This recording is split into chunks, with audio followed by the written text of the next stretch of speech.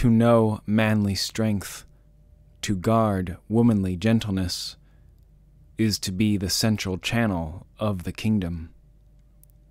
To be the central channel of the kingdom, always manifesting life, never guilty, is to return to the innocence of childhood. To know light, to guard the darkness, is to be the model of the kingdom. To be the model of the kingdom, always manifesting life, never at fault, is to return to the bounds of the inner kingdom. To know glory, to guard humility, is to be the valley of the kingdom. To be the valley of the kingdom, always manifesting life, becoming perfect, is to return to a condition like undressed wood.